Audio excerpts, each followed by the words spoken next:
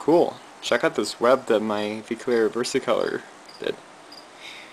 Hi guys, John here. So I've been requested by Brachybomb wants me to update my Poecilotheria metallica, the Gooty Sapphire ornamental, and so I'll do it. So still didn't get any molts from my Lacidora parahabana.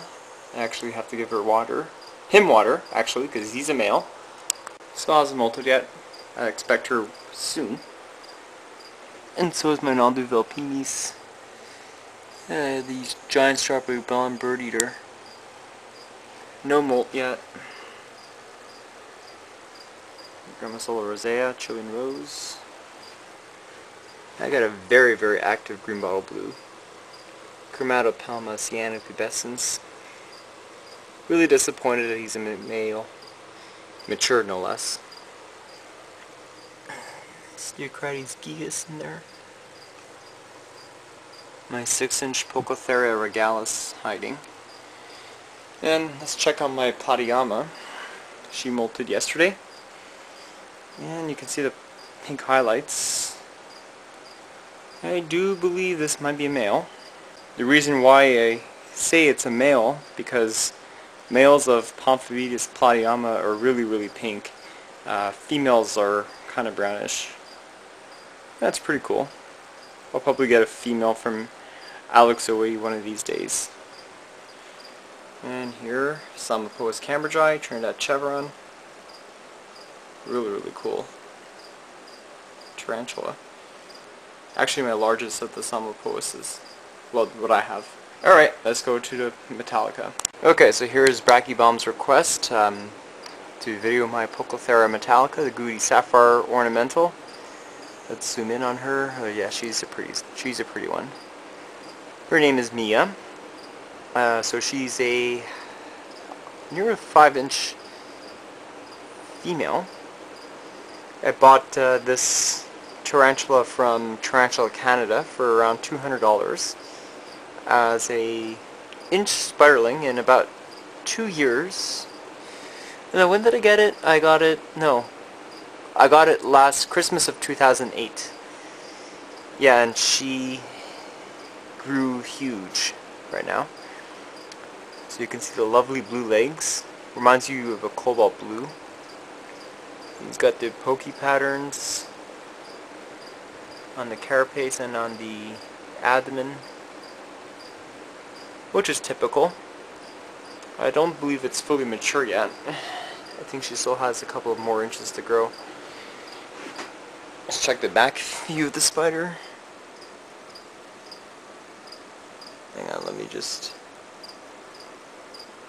You have the blue, you have the yellow warning legs, is typical for pokies.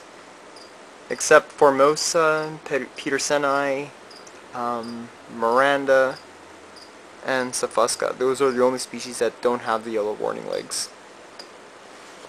And maybe we can find some spermatozoa. If I can zoom in.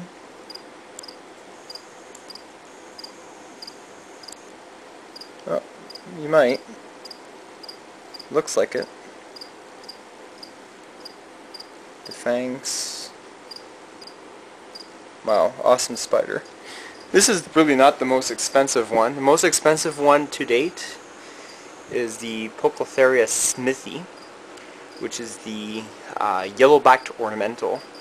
It's kind of looks like a cross between the ornata and the Peterseni. I think they go for about $500 a spider. But we need to get more of these in the hobby, like metallica and smithi, so that way it will be much more cheaper. If you want to know what the cheapest one is, you go for regalis or fasciata. So let's look at the fasciata. Okay, so here is my Poecilotheria fasciata, Sri-lankan Ornamental. They look very, very similar to the regalis. They have the brightest yellow warning legs in my opinion.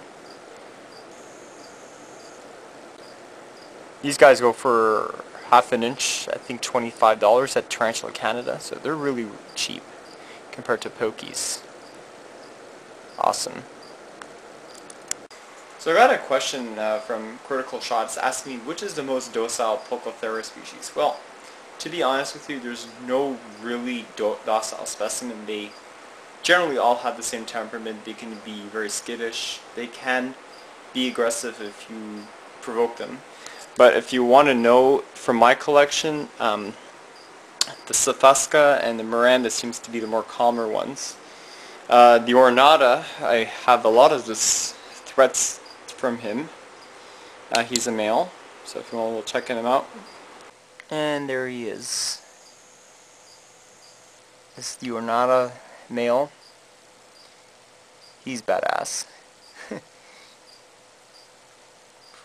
If I see more threat postures from any pokey, it has to be this guy. He looks kind of like a Rufilata to me, but it's a male, and females actually gray out, just like the Regalis. Need to get a female. And also here is a Poecilotheria formosa, otherwise known as the Sri-lankan Ornamental. I like her because she has some awesome coloration. Here we go.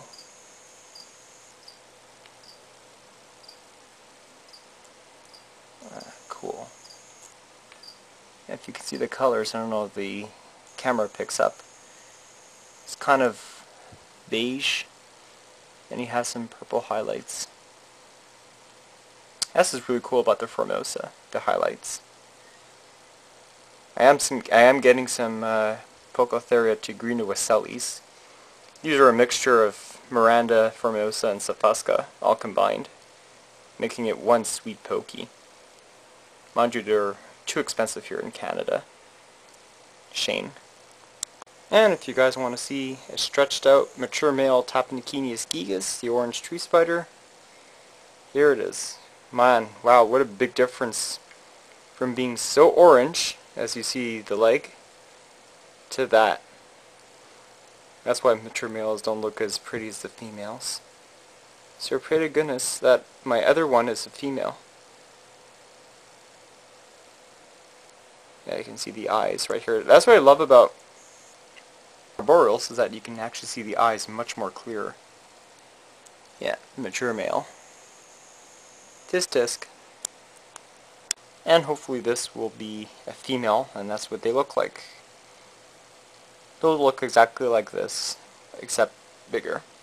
They get around 5 inches. These are the largest Tapinauchenius, that's why they're called gigas.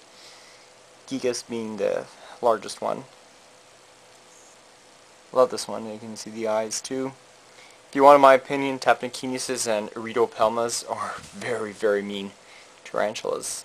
I think they're about as mean as Stromatopelma calceatum, the feather-leg baboon.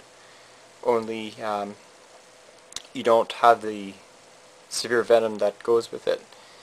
Anyways, hope you enjoy the video, and pretty soon, hopefully, I'll film Tarantula Nighttime Video 8. Alright, peace guys.